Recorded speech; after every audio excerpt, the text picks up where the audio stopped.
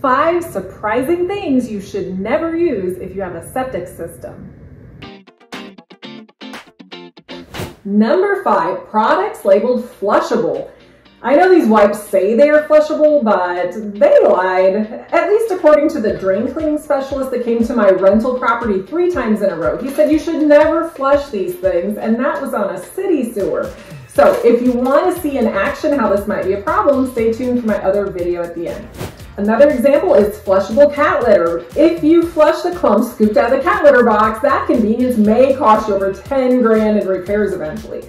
So unless you're going to teach Mr. Meow Meow to use the toilet directly, you're going to have to take those little clumps out of the kitty litter box and still put them in the trash. It might be okay to use flushable cat litter in a city home, but definitely not when you're on a septic system. Number 4 is drain cleaner. Like Drano? Just say Drain-No. According to one septic sucking services company, as little as 0.4 ounce of drain cleaner can be enough to destroy the bacteria in your septic tank. Now, Drano states it is safe for septic systems, so I will let you decide. But an alternative that is chemical-free to quickly clear a clogged drain is the Drain Weasel. It works extremely well. You don't have to take parts of your sink apart. You simply put this down the drain, pull it out, and throw it away. It's an effective and quick chemical-free alternative to drain cleaners. Number 3, fabric softeners.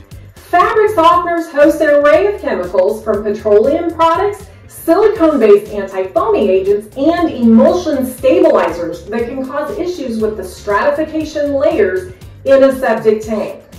They also use slimy chemicals referred to as quats, which are known to kill bacteria. Bacteria are what break down solids in a septic tank. So you don't want to kill off all the bacteria as it is needed to break down waste in the tank.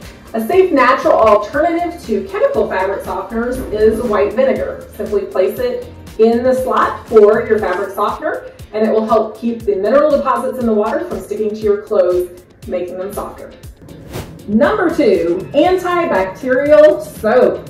Because it kills germs, and germs are what break down the solids in the tank. Are you picking up on a theme? And that leads to the number 1 surprising thing that may be destroying your septic system's function. So the number 1 most surprising thing you should not put down a septic system is bleach. Yes, I know it makes your home and laundry squeaky clean because it kills bacteria, which when used in more than moderation will also kill bacteria in your septic tank. Bacteria is what breaks it all down. Breaks down the fecal matter, that is. It doesn't make the system break down, because if the system quits and breaks down, that's when you might have a breakdown, and we don't want that. So keep the use of bleach in moderation. A few places you may be using more bleach than you realize is laundry detergent with bleach, toilet bowl cleaners that say they killed 99% of germs, and automatic toilet bowl cleaning tabs. Those are just a few things you should watch out for to make sure that your septic system is not coming into harm's way with what you put down your drain. A couple of other quick no-nos that are more commonly known, but you should definitely be aware of.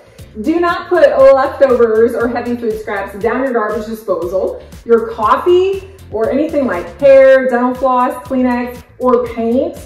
Basically, if it's not coming out of your body, it's better to put that in the trash and not in your septic tank. And the biggest no-no of all, which is commonly known, but I want to make sure you know, is grease. Any type of oil can be very bad for your septic system. I first saw a ruined septic system over 20 years ago when my clients were buying a house that had 4 very bright green stripes running across the lawn. It turns out those stripes were the septic system laterals backing up and fertilizing the grass in that area. We found out the reason why is because the family had been using their kitchen sink as a grease trap for their deep fryer.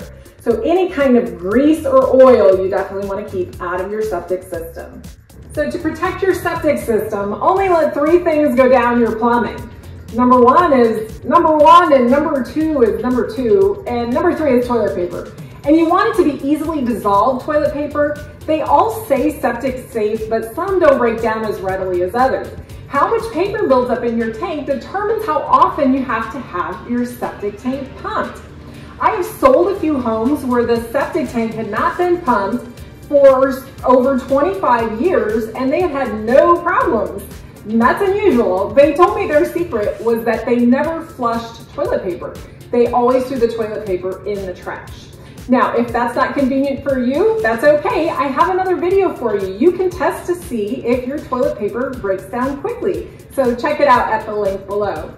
I'm Realtor Tabitha Elliott. I specialize in acreage properties. I hope that this helped you be more of an expert about your home.